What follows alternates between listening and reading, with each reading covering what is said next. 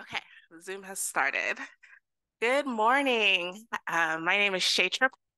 I am the Sarah Graham Kenan Curator of the Southern Historical Collection. And I just wanted to offer a few remarks from my vantage as a curator, as a collector in the Southern Historical Collection. And I have to say that last night and today have been very fortifying as I see the frequent users of our research room, and in one case, a former student employee on the stage sharing their research journeys and advancing the study of the American South. So I was very honored to serve on the planning committee for this symposium. And when I had the chance to consider why these three papers could be on a panel together, the constant thread that I saw was suffering, human suffering. And this is really connected to my approach to the archive, that you can't really divorce the papers from the people that are reflected in them, and the importance of making the connections when we're doing the scholarship.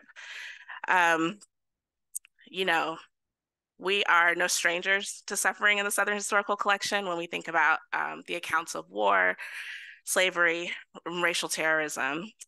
As archivists, we talk about vicarious trauma and the need for radical empathy as we try to make that suffering meaningful. One of my favorite colleagues, Holly Smith from Spelman, likes to say, what makes the empathy so radical? It's radical because it activates you and it spurs you to change. So whether it's the poisoning of natural resources, starvation due to drought, or excessive punishment from state actors, there are people in our region who are in a state of constant suffering. And this scholarship shines a kind of light that can impact the change that we want to see.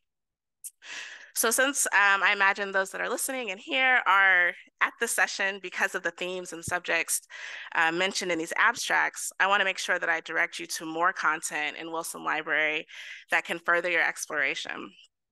So when I think about environmental racism, I would be remiss if I didn't talk about our recent exhibition on the PCBs in Warren County and the protests in 1982. The exhibit, We Birthed the Movement, was co-curated with Warren County community members and my colleagues, Biff Hollingsworth, Linda Jacobson, and Stephen Fletcher. A version of this exhibit is on display at the Stanford School of Public Policy at Duke University. And so you can see materials, but you can also explore similar phenomenon with the case of the Alcoa plant in West Baden, North Carolina, or more instances of hog farming in Eastern North Carolina. And so there's such an interconnectedness of the stories. When I think about food scarcity in the Mississippi Delta, I think about this directly based on my time with the historically Black towns and settlements and our time in Mound Bayou, Mississippi. Resource scarcity is still a thing there in the 2020s. Here in the libraries, we have the papers of the Delta Health Center, Milburn Crow, and the Jack Geiger collection, which includes a digital copy of Out in the Rural, which is a short documentary that features footage of the living conditions of people in Mound Bayou in the 1970s. I'm also working on a project at Cherry Hospital, which was an asylum for the colored insane, founded in 1877. And many of the admissions records require or cite Pellagra as the condition for why those people were admitted, which further pathologizes, makes innately bad people just for being Black and poor. And so these themes are all throughout our collections and our work in the archives. And finally, with regard to criminal justice, I would direct you to a Twitter thread, or X, I guess now.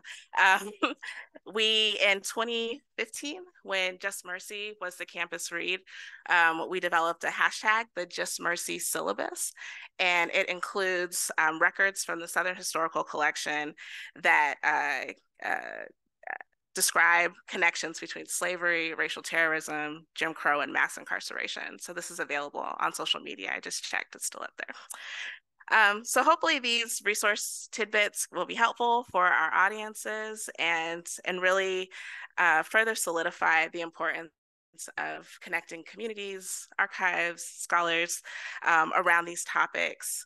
So I will go ahead and introduce our discussant, who is a scholar of living history and community engagement, and also an assistant professor of African American history and public history at NC State University. And he will introduce the panelists, Ajamu, Amiri, Dillahunt-Holloway. Thank you.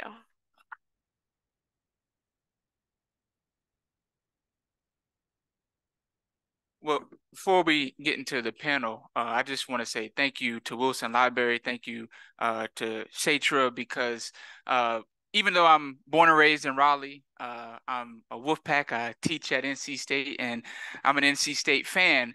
I have to admit that I'm a UNC fan too, because of what Wilson Library has done for me, what UNC has done for me in terms of my development as a scholar. I had a chance to participate in MIRAP as an undergraduate at North Carolina Central University, and really dig deep into special collections, meet archivists, and now what I'm working on now, Wilson Library is like my best friend. So thank you to Wilson Library for all that you do. You can't study the South without visiting Wilson Library and spending most of your time there.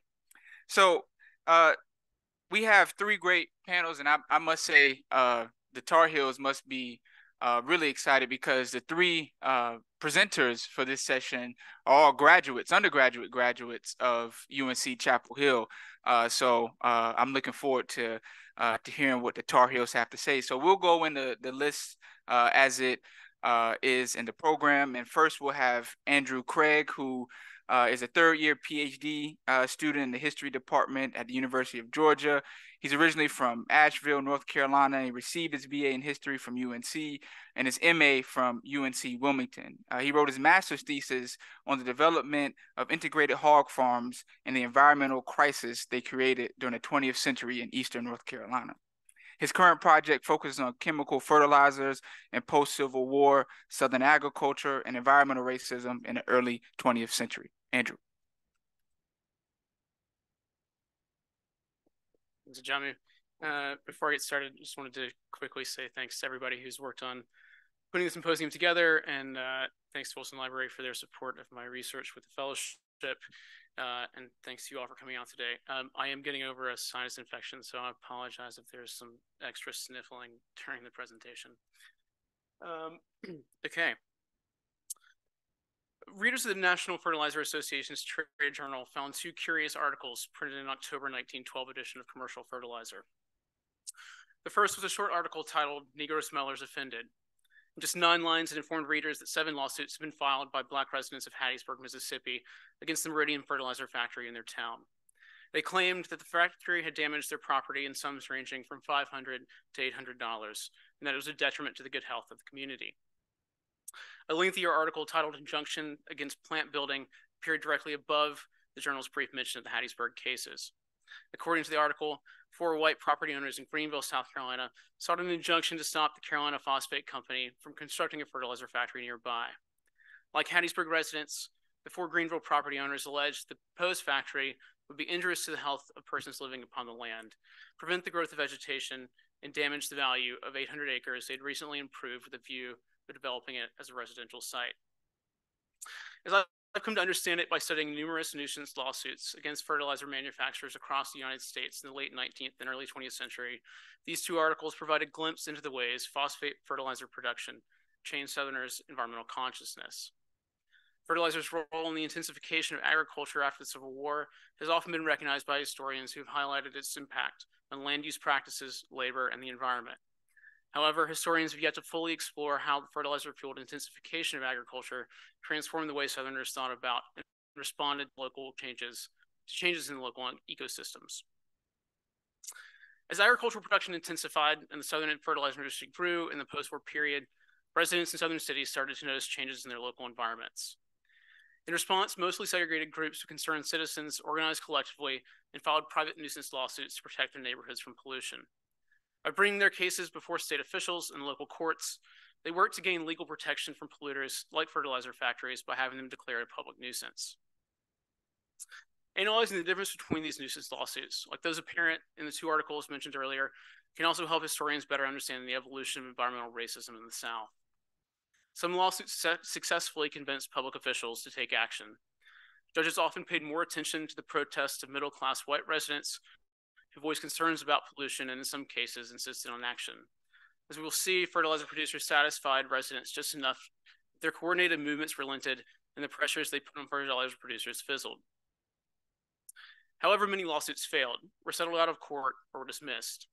Unsurprisingly, in the context of the Jim Crow South, judges and local officials' response to complaints against fertilizer factories and the success of these lawsuits by extension was often predicated on plaintiffs' race and class. As the dismissal of the lawsuits brought by Black residents of Hattiesburg demonstrates, court officials and fertilizer producers largely disregarded Black residents' environmental concerns and left them with limited access to environmental remedies. As environmental activism, the response of residents to the ecological disruptions caused by the phosphate fertilizer industry can certainly seem like a far cry from the more radical response of environmentalists to agrochemical use and production after World War II. Residents do not largely refer to themselves as environmentalists. Barring the occasional reference to similar lawsuits against fertilizer manufacturers in other states, these protests were not coordinated by a regional or national organization. Despite the uncoordinated nature of their protests, property owners across the South mobilized in common cause and worked to protect their land and health from pollution. These lawsuits served as a tool for Southerners to express concerns over a changing environment, and we as historians must grapple with them on their own terms. Southerners articulated a historically specific environmental ethic in response to environmental threats that emerged as Southern land use practices changed after emancipation. In response to the Civil War's disruption of plantation agriculture, planters, yeomen, and free people all abandoned traditional land use practices and changed the way they conceived of, manipulated, and organized their land. Emancipation also led planters scrambling for ways to replace the labor of formerly enslaved workers. The land management techniques performed by enslaved laborers, such as ditching, manuring, and clearing land to create new fertile fields, had enabled slaveholders to ignore environmental limitations such as soil fertility and erosion. Hoping to regain control over the Southern landscape, planters increasingly turned to chemical phosphate-based fertilizers to overcome the ecological limitations of exhausted soils and to turn a profit. The turn to fertilizer, which intensified after Reconstruction, fueled the intensification of cotton and tobacco production across the South, which in turn further transformed the Southern landscape and regional land use practices. During the 1880s, Southern cities grew as fertilizer enabled the expansion of cotton and tobacco production. Businessmen established textile mills, cigarette factories, cottonseed oil mills, banks, and railroads to process and market the growing amount of Southern cash crops. Many tenant farmers and sharecroppers migrated to these burgeoning urban centers, seeking better economic opportunities in such industries. At the same time, cotton and tobacco merchants funds with bankers and industrialists to erect fertilizer factories on the outskirts of even the smallest Southern cities. The peripheral locations they chose for their factories also gave factory operators ready access to a supply of unskilled and predominantly Black workers, who in some cases had moved to urban areas in the hopes of escaping oppressive sharecropping regimes. Becoming fertilizer producers gave Southern capitalists greater control over the circulation of capital and regional credit markets. As they started to produce the fertilizer that simulated the growth of cash crop yields throughout the region, fertilizer producers created new linkages between rural and urban South.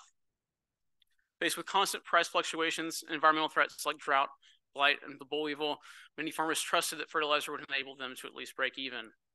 Pulled into the vortex of agricultural intensification, indebted farmers became ever more dependent on cash crop production and fertilizer to turn a profit or increase their economic fortune.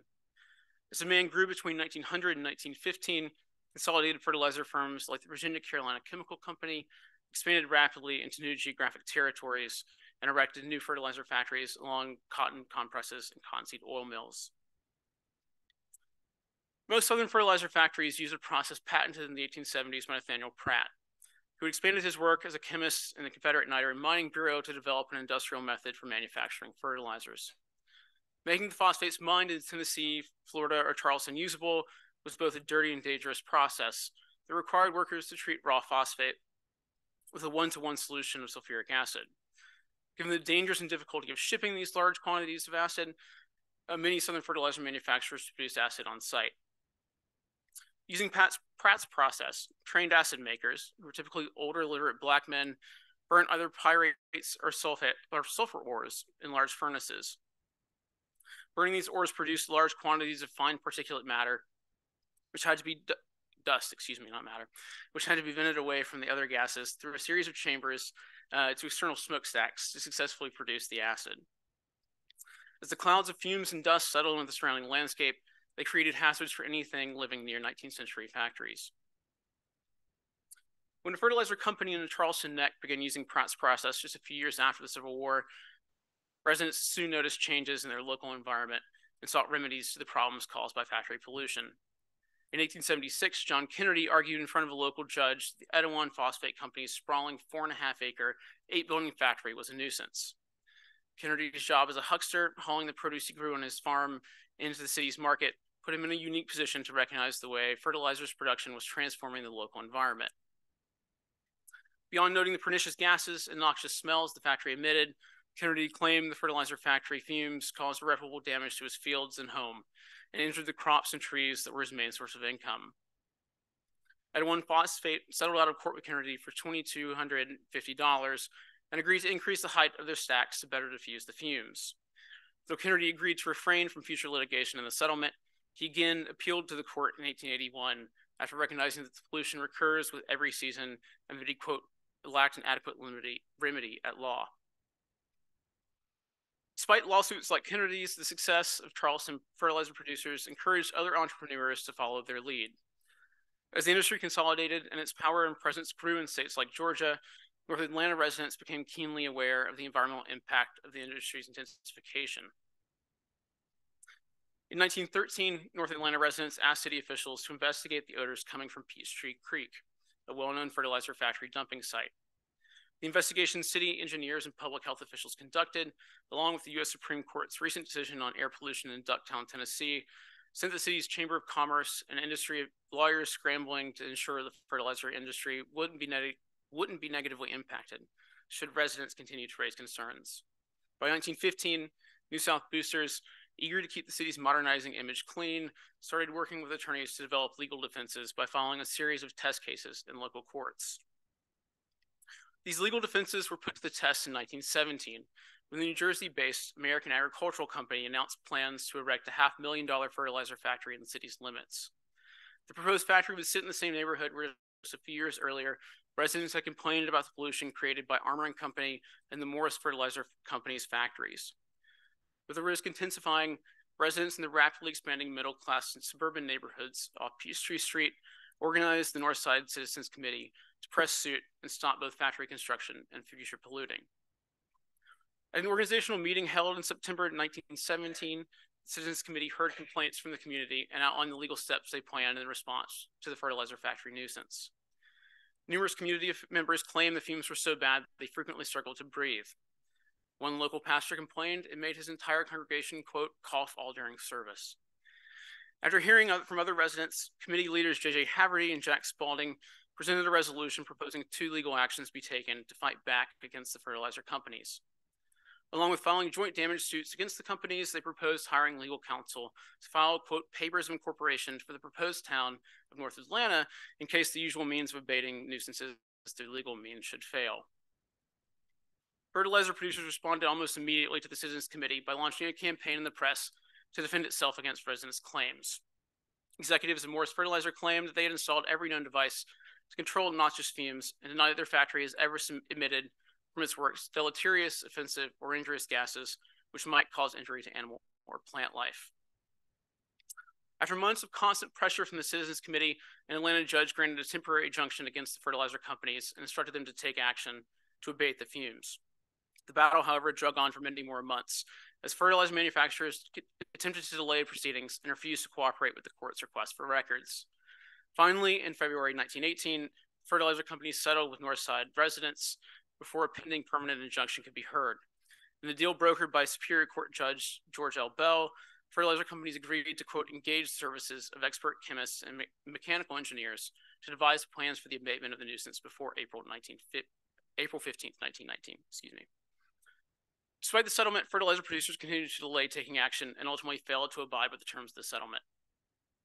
In April 1919, the state of Georgia brought contempt hearings against the Armour and Morris fertilizer companies for not taking reasonable steps to abate the nuisance.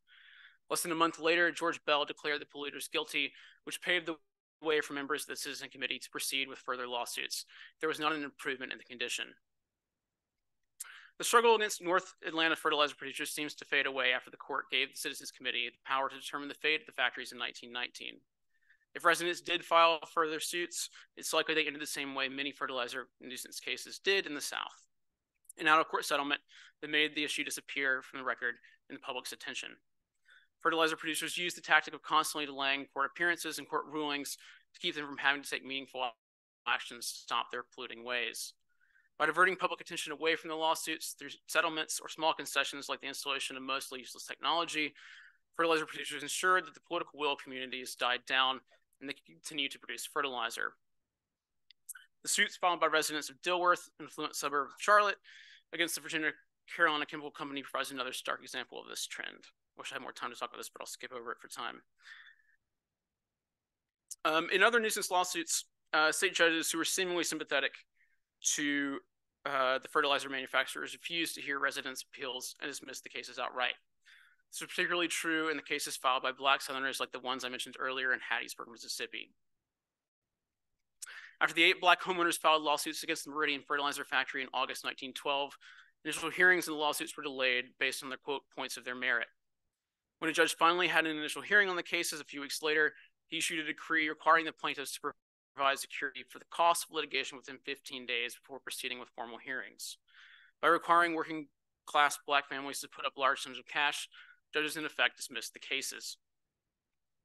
In the wave of nuisance lawsuits that were filed across the South between 1911 and 1917, it becomes increasingly clear that white middle-class residents had more leverage over fertilizer producers than Black or working-class communities did. By comparing the extent to which Black working-class residents of Hattiesburg and Atlanta's growing white middle class could generate a response from the courts, the legal outlines of environmental racism in the Jim Crow era begins to emerge. Fertilizer producers made promises and judges placed injunctions in response to white residents, which quieted these communities for long enough periods for the movements to die out. In many southern cities, the economic and political importance of the fertilizer companies ensured that legislators and courts did little to make fertilizer factories stop their polluting. In communities where a Black middle class was beginning to take shape like Hattiesburg, Black residents' political power was not enough to make judges take the same action they did for white residents. When companies paid off white residents who were able to leverage enough political power to make courts act, the money they received compensated them for the loss of property value. Black residents who were not able to leverage the same political power to force Jim Crow courts to take action were never afforded the same economic benefit of rising real estate values over time because they were trapped in communities where pollution continued to build. In many ways, these lawsuits seem insignificant as they largely failed in their quest to stop the pollution. However, they force us to further question how the intensification of Southern agriculture changed Southerners' relationship to the environment and the origins of the long struggle against environmental racism in the region as we seek equitable solutions to climate change today. After World War II, many Southern factories folded as Southern agriculture and the region's economy intensified in new ways.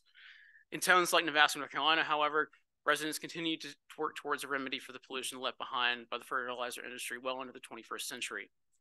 Throughout the region today, many environmental justice activists continue to seek legal protections from the pollution generated by intensive agriculture by filing nuisance lawsuits against agribusiness operators.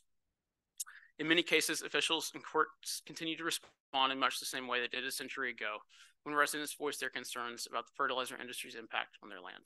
Thank you.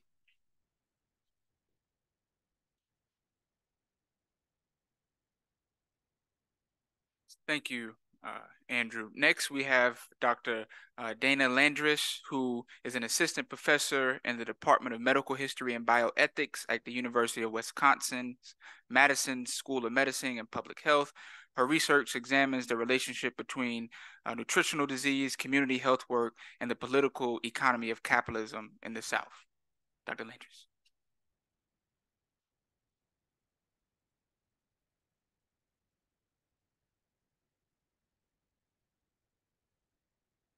Good morning.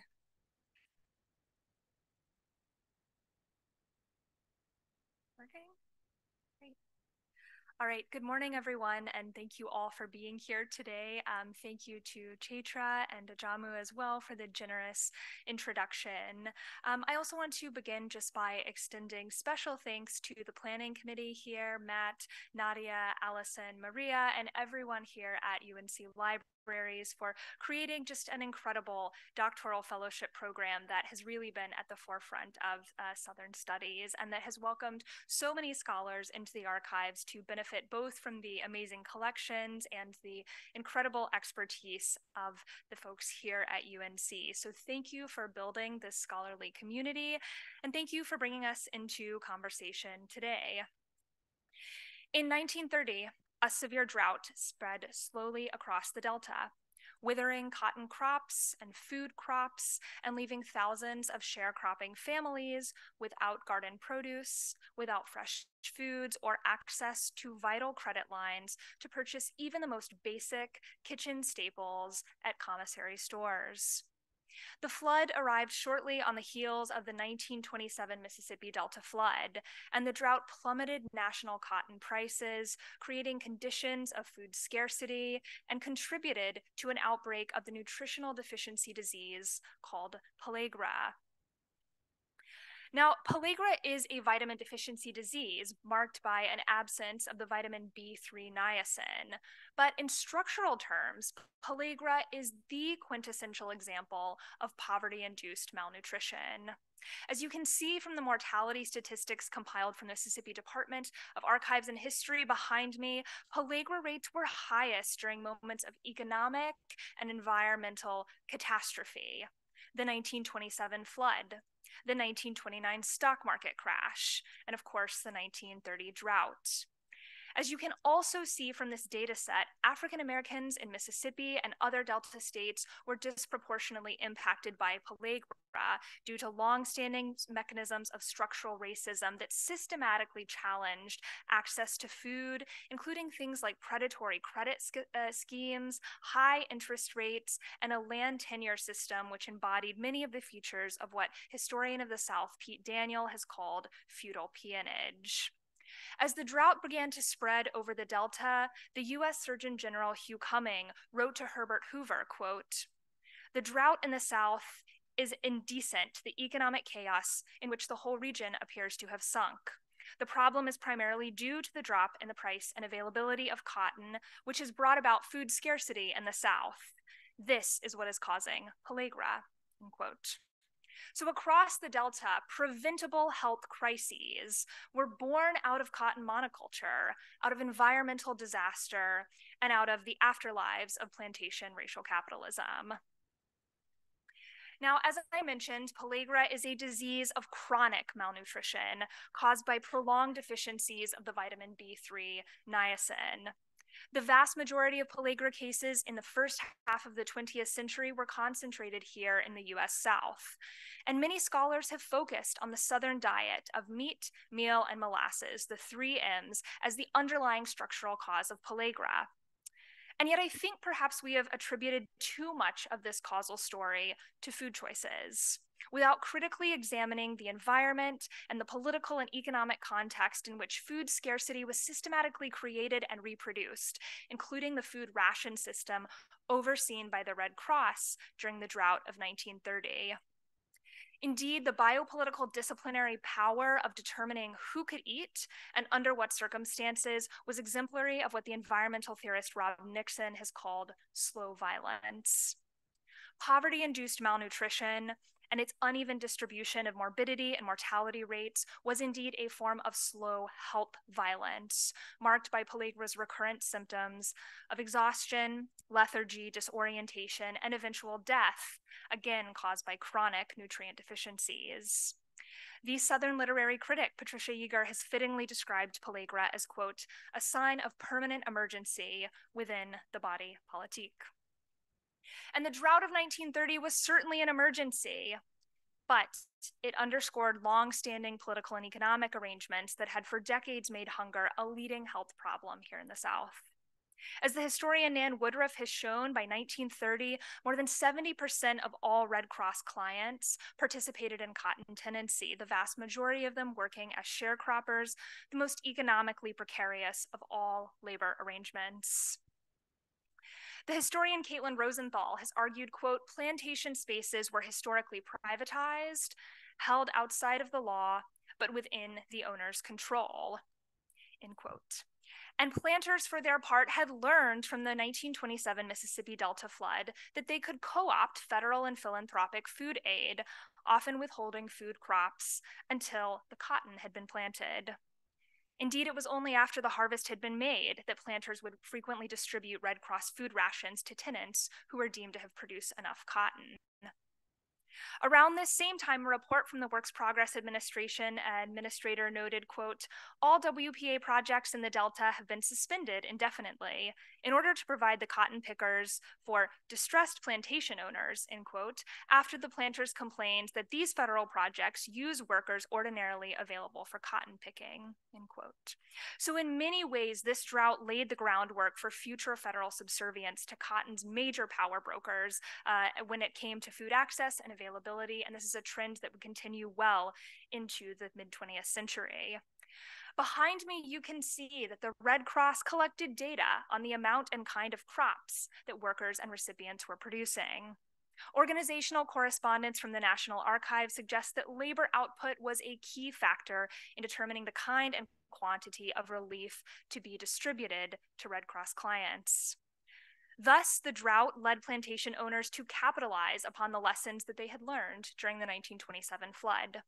That the disaggregated nature of federal relief programs in the early days of the New Deal allowed planters to co-opt food resources that had entered disaster zones as a gift economy. That's really important, entered as a gift economy, and that they had used them then to incentivize labor output.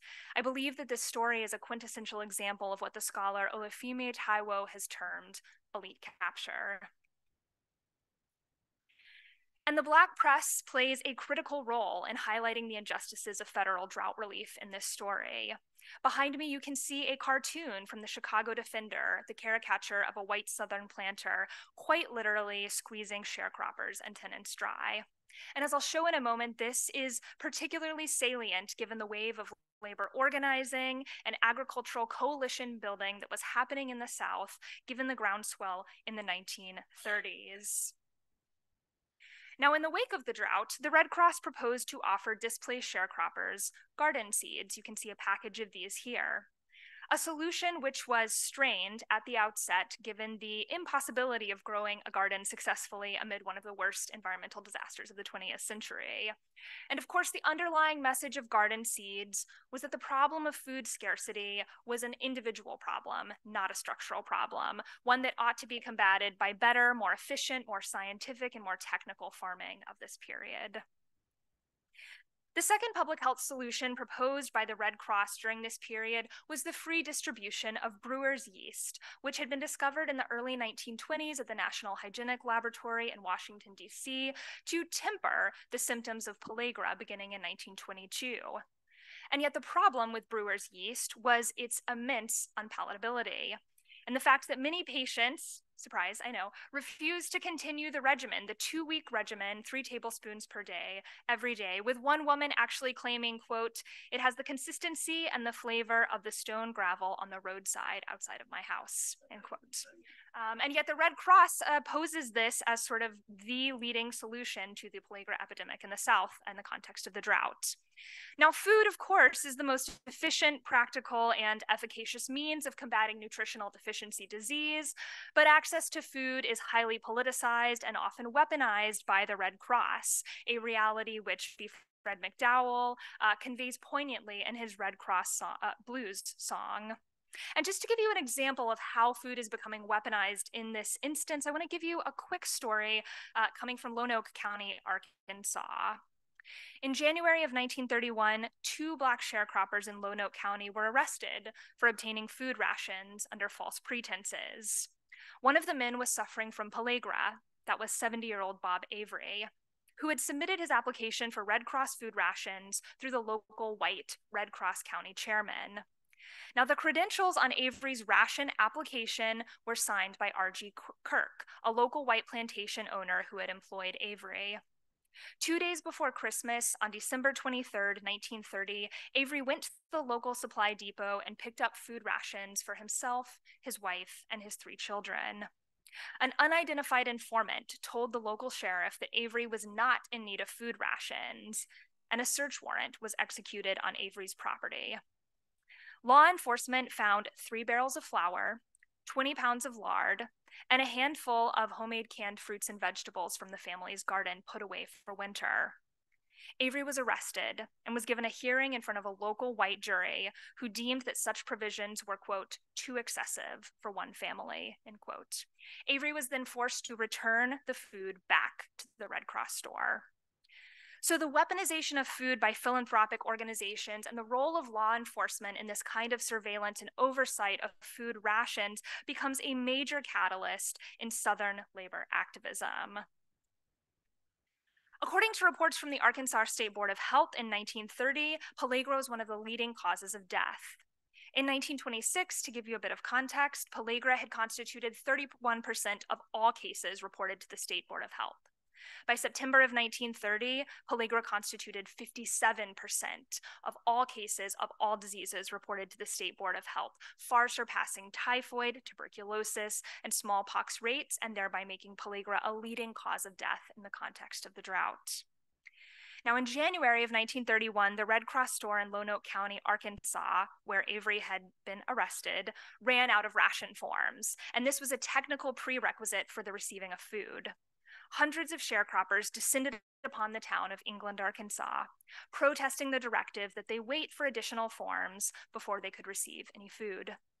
In 3 months alone, from January to March of 1931, at least 4 instances of food protests led by sharecroppers were recorded across the state of Arkansas. And such experiences became a major catalyst in the formation of the Southern Tenant Farmers Union in 1934, which the historian Robin G.G. Kelly has written extensively and beautifully about. Indeed, many of the founders of the STFU wrote about their experiences with food scarcity, and many, including African-American labor organizer John Allen and white labor organizer Myrtle Terry Lawrence, had experienced pellagra in their families firsthand, thereby making food access and availability central platforms of the early organizing work of the STFU. So what I hope to add to this conversation is the critical role of food in shaping labor activism in the early 1930s. And I think the signs behind me illustrate this well, linking discourses around food access, civil liberties, equitable wages, and working conditions to early discourses around human rights. Indeed, it was not a coincidence that the very first place in which the Red Cross tested its yeast regimen for pellagra among 200 sharecroppers was the same location where the Southern Tenant Farmers Union was formed in 1934. Despite many medical advertisements of the period from the Fleischmann's Company, yeast was not food, and it certainly was not an efficacious medicine for the treating of the structural causes of pellagra. I want to end by sharing a couple of incredible photographs from the Farm Security Administration.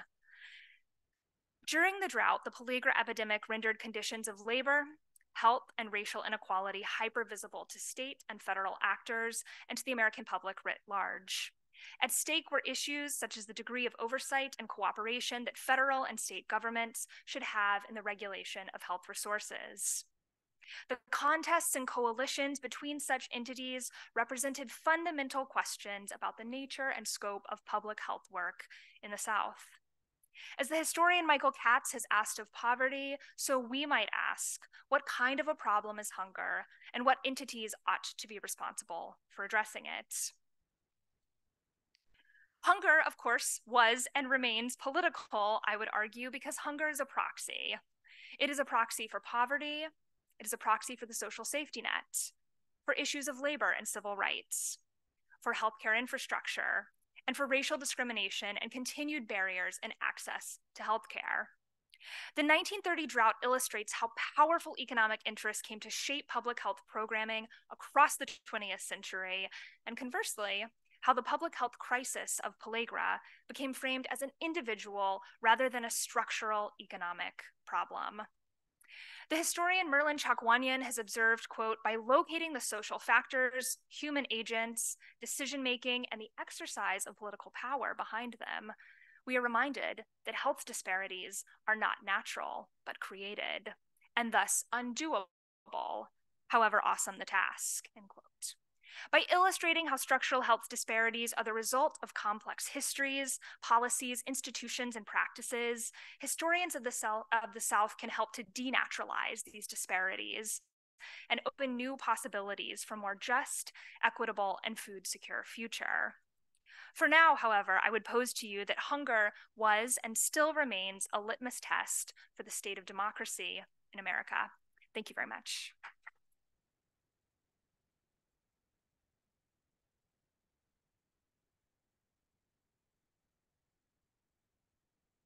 Thank you, Dr. Landress. Now we have a presentation from Dr. Kaneesha Johnson, who is currently a postdoctoral fellow in the Carolina Postdoctoral Program for Faculty Diversity.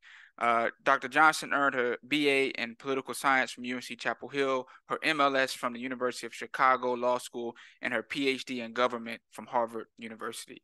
Her research focuses on the ways in which the state designs systems of punishment as a form of social control and how people who are subject to those forms of control respond at the local level. Dr. Johnson.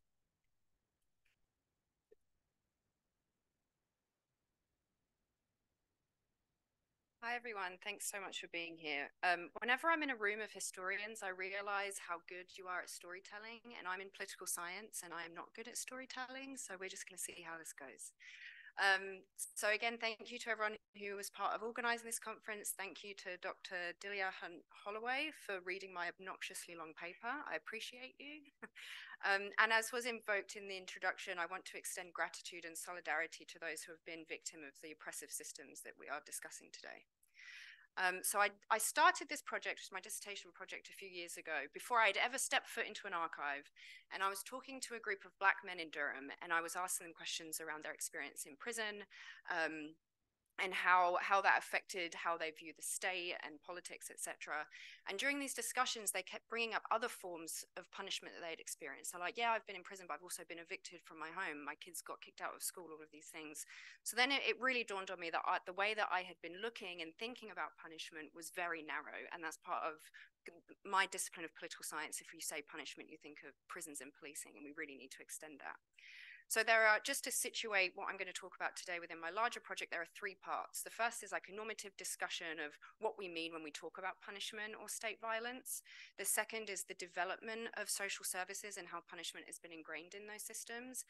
And then the third is how community organizations and people who have been victim to this respond, and how do they overcome these systems that have been imposed upon them.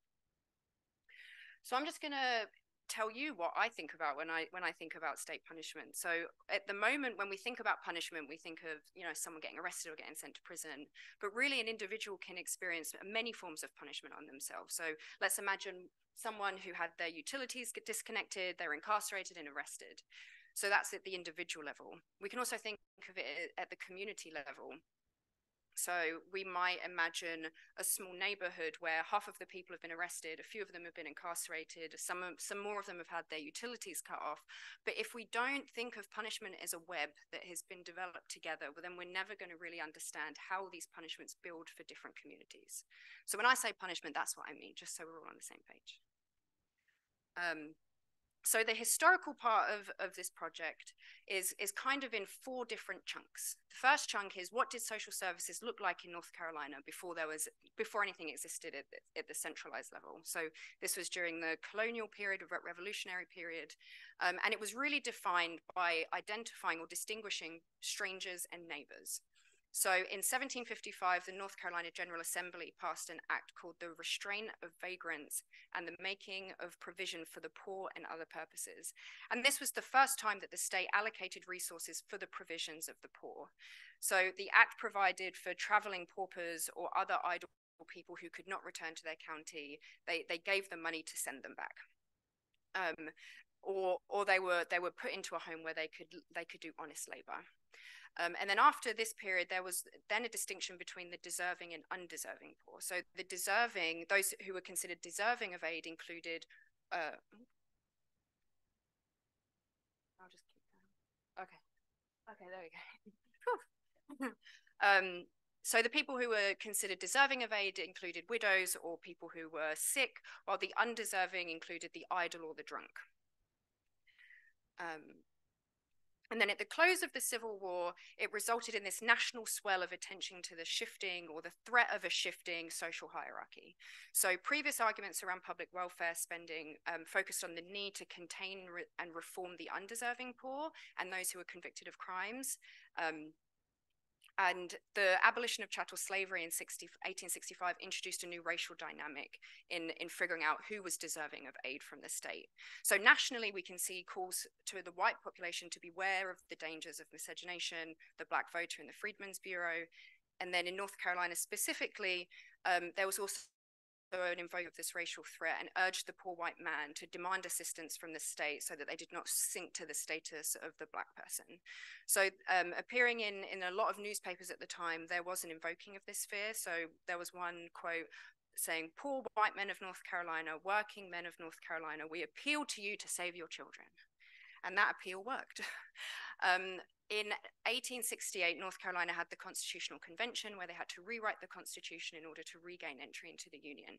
And within that Constitution, there was the North Carolina Board of Public Charities, and they were tasked with building out all social services in the state and prisons. So schools, prisons, public assistant, you name it, they were the ones who were going to be in charge of building that out. And this was not confined to North Carolina at all. There was the National Convention of Public Charities, and you can see that across the country, not just in the South, there were similar boards being built. And interestingly enough, there was always a coupling of charities and prisons. So it was like charities and corrections. You can see the names here, I won't go through them. But this was very much a national phenomenon, not just within North Carolina. So that was phase one. Phase two was of this centralized social service development was defined by a massive expansion in the services available within the state, but at the same time there was an explicit exclusion of Black people from being able to access these services. So just some examples of the services that propped up in this time. The board was renamed. It was given a huge amount of money in 1917. They started to publish a monthly periodical available to the public to describe what was happening within social and public services at the time. The juvenile courts were adopted. Mother's Aid, which was one of the original public assistance programs in the country, abolition of flogging in prisons, etc. It really was just a period where there was a ton of stuff being developed for white residents in the state. So just to give you a sense of how big the expansion of public assistance was during that time, up here you can just see figures from 4 different programs. So these are numbers collected from monthly reports from the board. So aid to dependent children and old age assistance during this time, there was a huge increase in the number of people who could get it.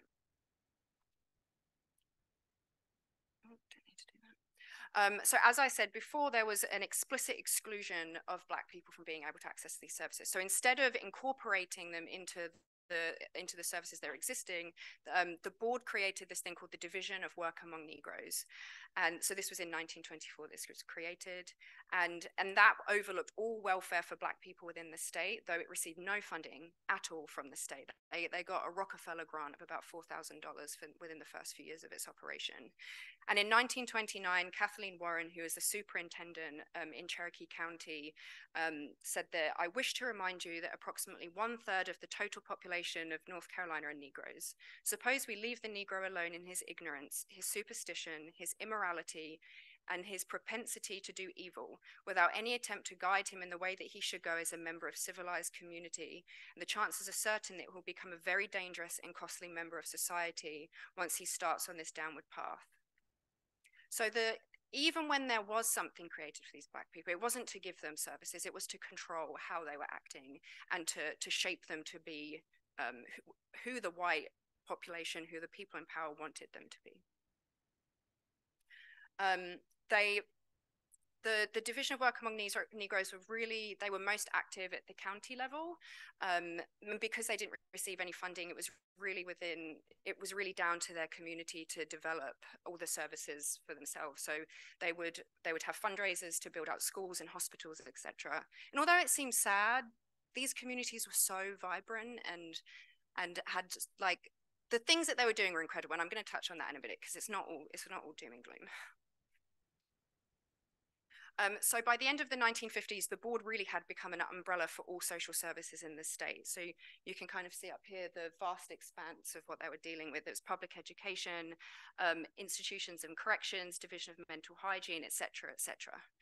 So what I'm trying to get a point, and what I'm hoping I'm going to convince you all of, is that when we're thinking about punishment, when we're thinking about prisons, the same people who are building out the prisons were also building out all of these other social services within the state, which is why I want to convince everyone to think about punishment the way that I'm talking about it today. The third phase is where there was a desegregation of social services. So after Brown versus Board, public schools were forced to desegregate, but so was everything else. And at the same time when this happened, we see a huge rise in how punitive these policies and social services were. And the governor even said quite loudly with his chest to the people of North Carolina, we are determined to the people of North Carolina are determined to maintain their society as it now exists, with separate and distinct racial groups in the North Carolina community. So just some examples of some informal punitive policies. This is from the United Organizations for Community Improvement, which is based in Durham. And the Durham Public Housing Authority were really just going after and evicting Black people in the Haiti community for no reason really at all. It was down to the caseworker, and within these papers you can see examples of just arbitrarily raising rent about 300%, kicking people out, making up stories about why they shouldn't be able to stay. And that was rife across the whole of the state at the time.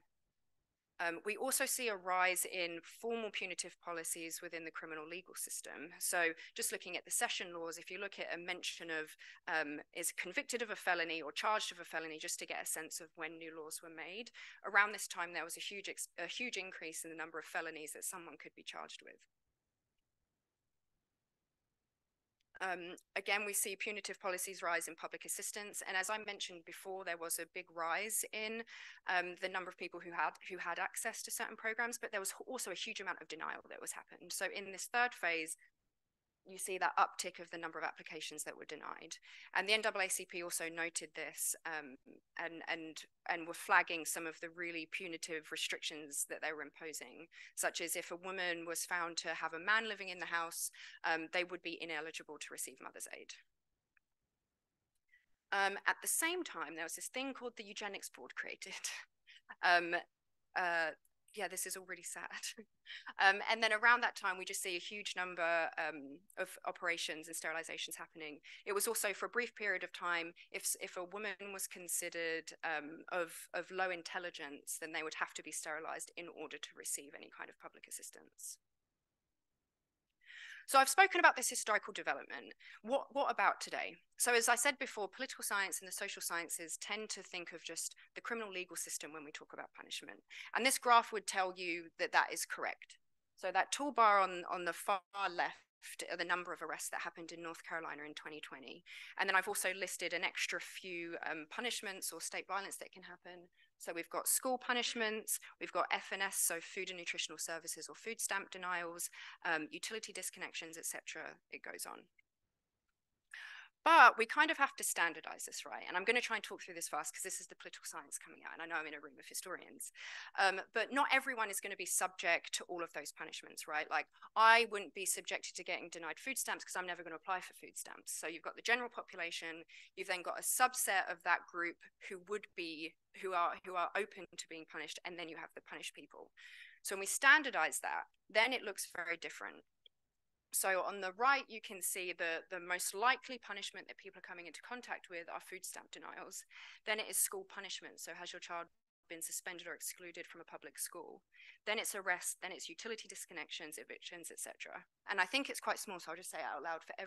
In 2020, for every 1,000 applications that were put in for food stamps, 295 were denied. So this is just a very common thing that's happening. And I'm going to try and end with a bit of an upbeat note because this has all been quite sad. And that is to say that the way that the good that I have felt at the end of this project is that by understanding the vast web of how the state is imposing violence and punishment on people, yes, it's really sad, but also we can see the vitality and the conviction and the strength of these communities. So the last part of my dissertation looks at how those communities are combating these systems and overcoming oppression. And that's really a wonderful thing to like end on and realize that although the state has designed these things to oppress and control, nevertheless, Black people and poor people are always gonna do what they need to do to fix it. So with that, I'll say thank you.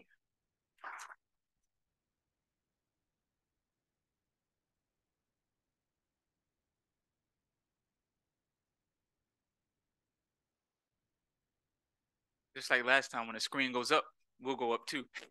And I'm eager to hear what questions there are, so I'll keep my remarks brief. And I'm going to take the format from the last session, ask one question, and then open it up. So we'll get started.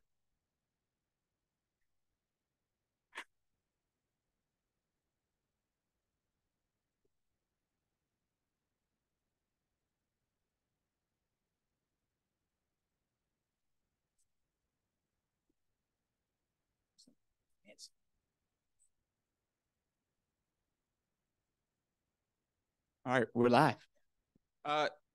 So these sessions, these papers, these presentations, I think were very powerful.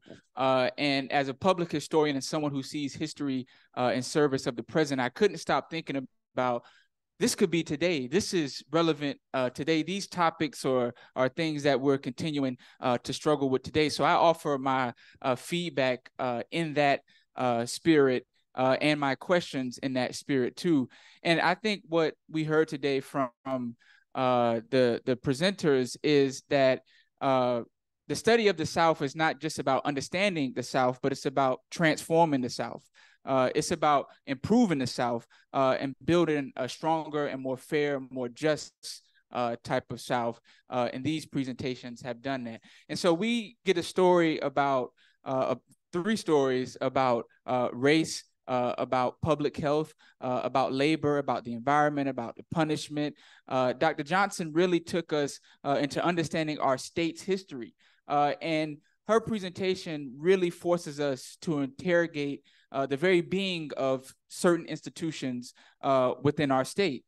It made us look at punishment. We're in an era, of course, where the fight against police violence and the fight against prisons and this question of abolition is really taken off, and organizations and movements have been developed. But Dr. Johnson research takes us a step back and says, okay, we need to look at it in a more broader perspective, a more full perspective, if we're going to really fight and transform the wrong that has been done. And Dr. Landress, takes us to Alabama and looks at the question of labor and health, and takes us to a story that, as she mentioned, Robin D.G. Kelley has really unpacked, but makes us look at it from this question of food, of nutrition, of disaster, and I think really forces us to look at labor in a different perspective. There's this trend among labor historians to look at labor as only being the trade union movement, so only within the union structure, but she forces us to look at how workers were dealing with other questions beyond the workplace. And so if you're going to talk about labor or the labor movement, you have to understand these other movements, these other systems in the larger world that exist. And then Andrew takes us deep into this question of the environment, deep into this question of the legality of the environment. And it takes us, when I hear Hattiesburg, when I was in MIRAP, I studied under Dr. William Sturkey, who was a former professor here and now is at UPenn, and is a great person, but his book is on Hattiesburg.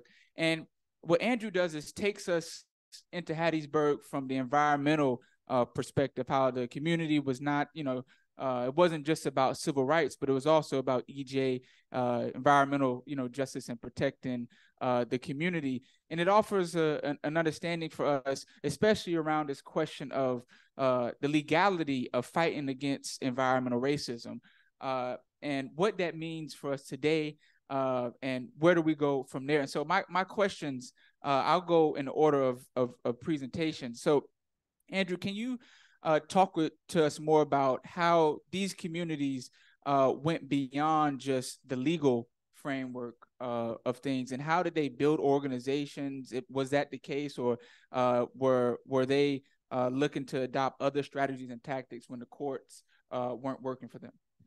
Yeah, so that actually is something I've been working on since the summer, and being here at Wilson for my part of the fellowship, trying to figure those questions out and sort of where they go. A lot of the movements that I've sort of seen around the nuisance lawsuits fizzle, as I sort of mentioned, in the late 1910s, and they don't seem to sort of come back in any shape or form again, and it's sort of hard to track them down beyond the court reporters and what few sort of court records I can find.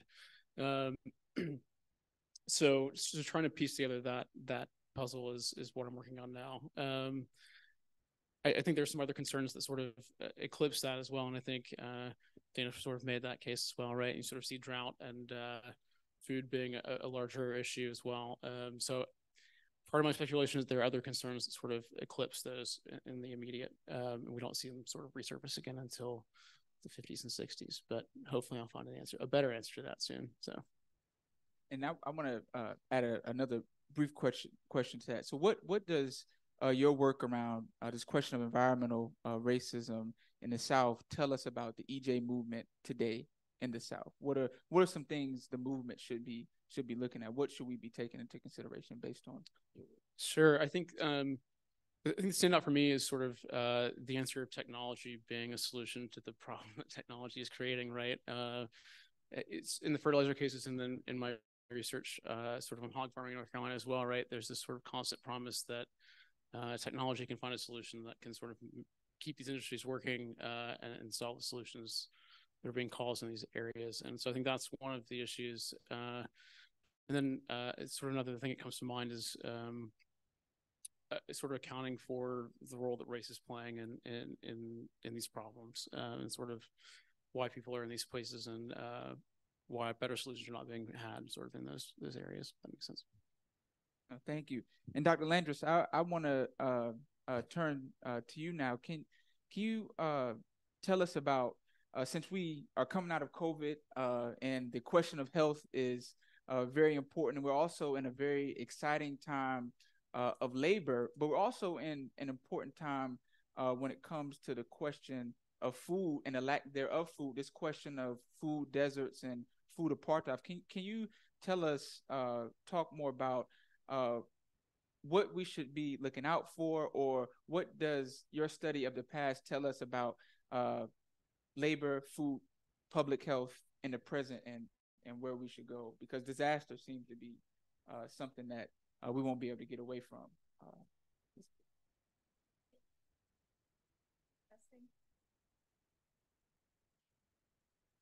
Thank you. Yeah, thank you for that really terrific question. A lot to unpack. And I think the question of health inequalities has really been on everyone's mind lately in the context of COVID. Something I've been thinking about in sort of transforming this project, which the book actually ends in 1968. So it sort of takes this discourse around food deserts and the plantation as a space of a food desert into the 1960s, looking at lawsuits there. But something that I've been thinking about in sort of a more contemporary context is kind of the story of the global South in food access and inequality. And so in the 1990s, you have the French corporation Nutricet, which introduces Plumpy Nut, peanut butter sort of like texture. It costs them about 2 cents per package to ship to global disaster zones, places like Angola and Malawi in the late 90s and early 2000s, which were facing drought and food shortages and all these sorts of things. And this actually, Plumpy Nut, was subsidized in part by research through the Gates Foundation. And so I think there's a lot of questions still to be reckoned with when we talk about food access and availability in the global South today. And I think the underlying question of this project and of sort of the contemporary afterlives of the project is what counts as a public health solution, for whom and under what circumstances, and what happens when we don't agree with the discourses around what counts as food access and availability in terms of solutions. And so thinking about the role of public health in the South today, but also in the global South, I think has been a really central driving factor. And as I move to what is hopefully the end of this project soon. Thanks. We're on? Okay, perfect. Thank you for that. And so now I'll turn to Dr. Johnson. And I know we want to do questions with the audience. So I'm gonna keep mine brief. I'm not gonna ask, more questions, even though I have more, but I'll save it for after the session. So Dr. Johnson, can you talk to us about how this looked and this broad understanding of punishment in the 1980s, because oftentimes that is seen as, the spark point of, mass incarceration at a very high scale. So how at the same time in the 1980s were people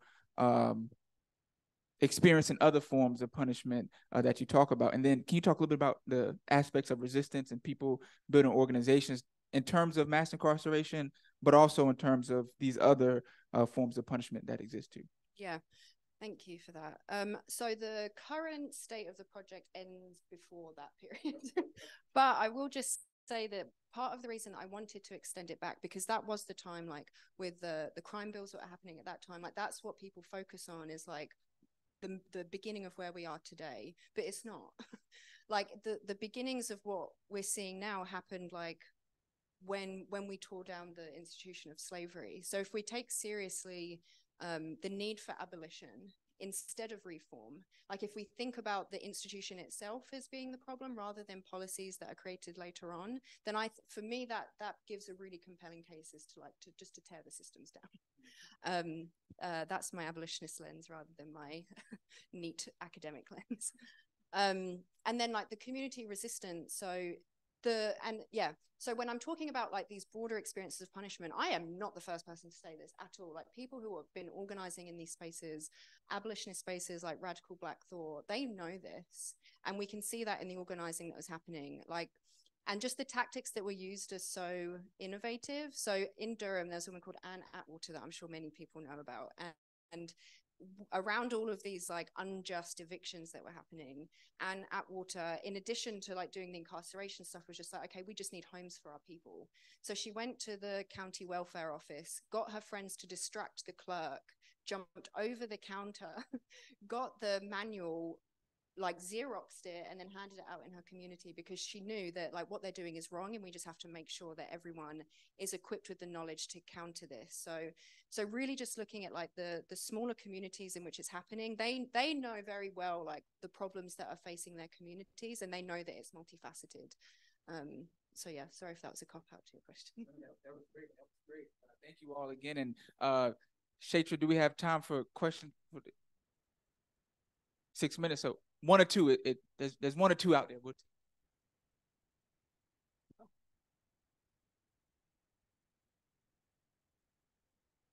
Thank you. Thank you all for your great presentations. This one's for Kaneesha, and I want to say that you are a great storyteller, despite what you. But I want to know your thoughts about sort of extra legal violence, and of course, in the turn of the 20th century, thinking about lynchings and things like that, that are on the outside of this, these effective, just things like imprisonment and arrest, things like that, punishments, I guess I should say. Yeah. I mean, yeah, a lot of the time there's like a blurring between the two, right? But the reason that I just specifically wanted to talk about state punishment, one is because I couldn't possibly do all punishments. That's just too much. There's a lot of punishment happening in this country. So I was very explicit, and part of this came from when I was talking to these group of Black men in Durham, just because I wanted to really decipher, okay, how specifically is the state violence different from everything else? So, and I'll give you a bit of background. Within political science, we really care about voting, and like the experience of the state, and just like whether or not that impacts whether or not people vote. So I just wanted specifically to think about state violence, but I think that there's always a blurring, and a lot of the time I just had to be very strict of just like, these are also extra experience of violence that are happening on these communities, but it's like from a different actor, so I didn't include it in that, but yeah, it's a huge part of it.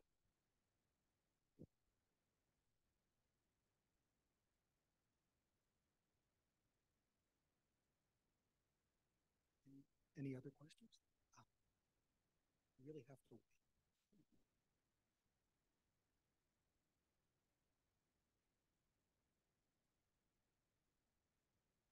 This is also for Dr. Johnson. You mentioned briefly the Eugenics Board. I know there were referrals from prisons and from the county welfare offices. Have you seen any from like sheriffs or local policing authorities that would refer for possible sterilization? Yeah, no, I haven't. I know that the papers on the eugenics board is very sparse, and the state libraries have a lot of it, but a lot of it is redacted and you can't see like specific instances. So really you just get like whole piece, not like summary top line stuff. So I didn't see any, but I think that there's such strong collaboration between like the sheriff's department and the police and the welfare office that wouldn't surprise me, because a lot of the time I can imagine that the police might be called for someone who's acting a certain way, then they'll refer them to do this, or yeah, so I can imagine there's a lot, and I think that that's a really good point, but I haven't seen it yet. I'm sure it exists somewhere. Shake your head.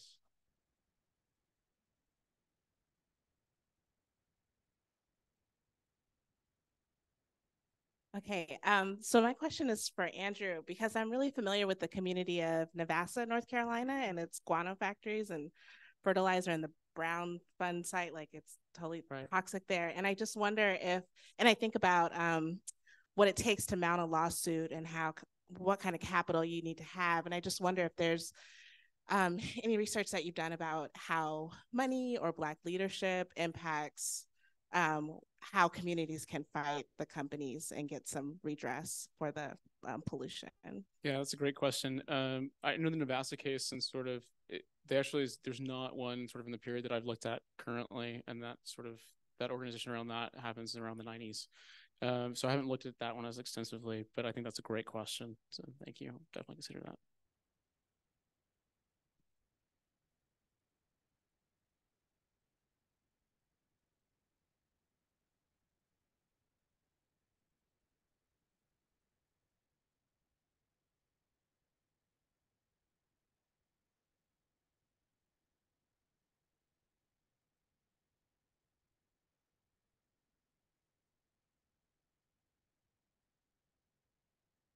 Thank you so much for those presentations. I guess my question combines both Andrew's and Dr. Landress's presentations. Do you see a role for sort of people who would have a special interest in these? So thinking through like international guano harvesters, do they end up showing up in any of the court records? And sort of along the same lines, do the yeast makers or the niacin sort of producers in general decide to play a more active role in the collective action? So do you see alliances from sort of people who have a commercial interest in the collective action? So I'll say really quickly for guano workers, it is brought up consistently that particularly in Peru, they're using primarily Chinese labor to harvest the guano. It is sort of cited that there's a lot of cases of illness in loading it onto ships, and sort of similar complaints of respiratory illness and sort of irritation from that process.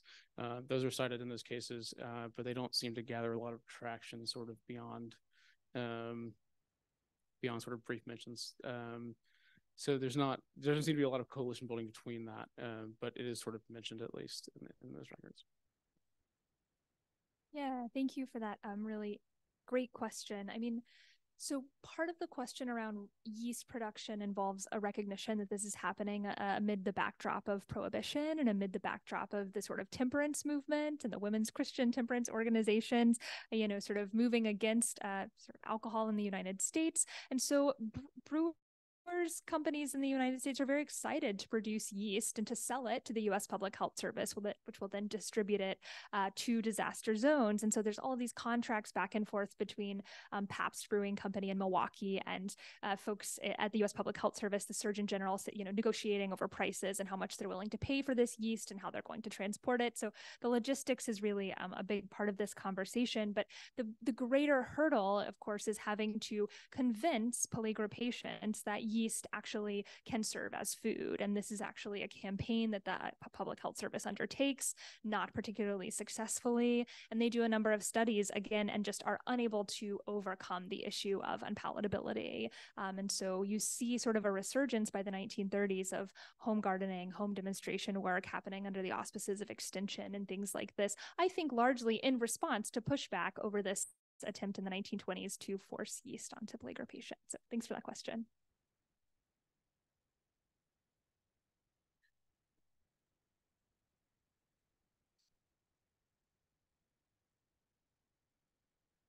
Okay.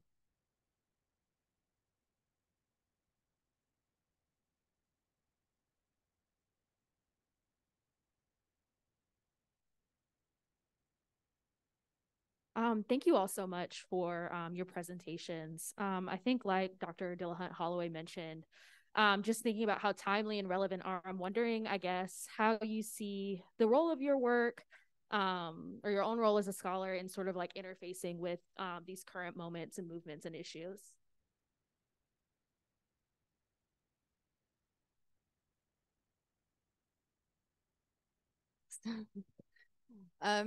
I think I've said it before, so I'll just say it again to home it in that I'm in awe of the activist and community organizing work that's happening right now to tear down structures that are hurting people. And I think that my work or the perspective that I've spoken about today can just help that cause to bring people on board. To show that the inception of these institutions and these programs, that some of them we wouldn't think, some of them we think are just to help people, but that they're actually just helping a very specific group of people and are pushing out others. That's where I hope my work can help, or that perspective can help with the current movement.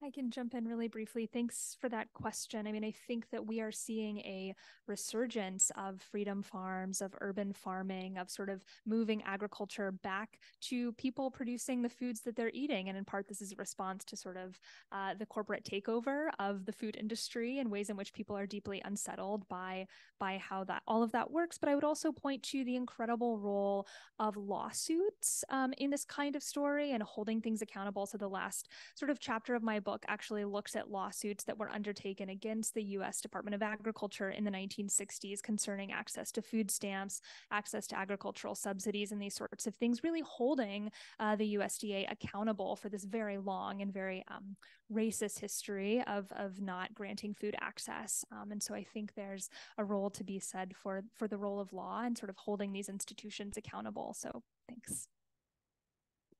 Yeah, I guess very similarly to Dr. Landress, I think a lot of my work is sort of centered around sort of holding corporations and sort of legislators who ally with agribusiness or their predecessors sort of accountable for what they're doing. I think also in terms of thinking about how we feed an ever-growing population sort of with alternatives to fertilizer as well, or how we can sort of use it in a way that's not causing harm to specific populations. I don't have a great answer for it yet, but I'm working on it. So.